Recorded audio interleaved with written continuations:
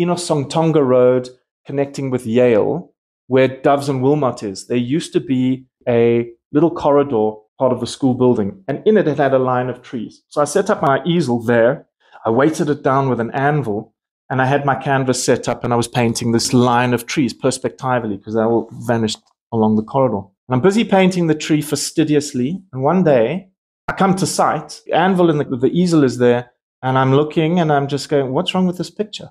And the freaking tree that was in the foreground that I had been painting fastidiously had been chopped down. And I freaked out. So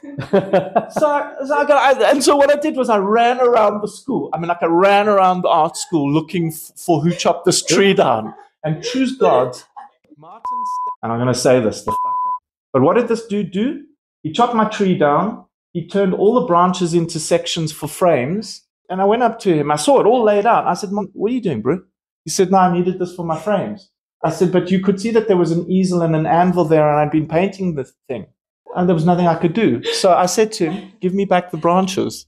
So I took what I could, and I found what he'd left behind there, and I reconstructed the tree.